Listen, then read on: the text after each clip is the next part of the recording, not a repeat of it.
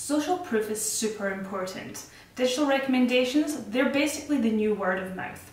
So LinkedIn has this amazing feature called recommendations, which is basically testimonials where other users of the platform can leave you a recommendation of the work that you've done for them.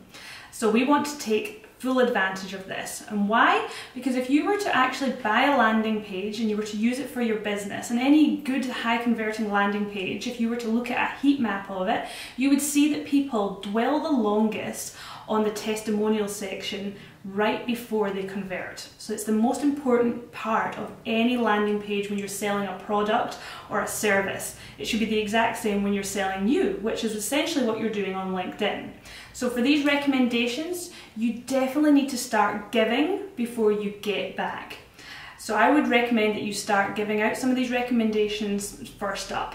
Then you want to start asking for recommendations. Remember, you're asking someone to complete your profile, and what they're doing might actually lead to a lot more work or more job opportunities for you. This is extremely valuable. So you have to give them as much information as possible. Don't just use the standard, please give me a recommendation that if you press the button LinkedIn will give you.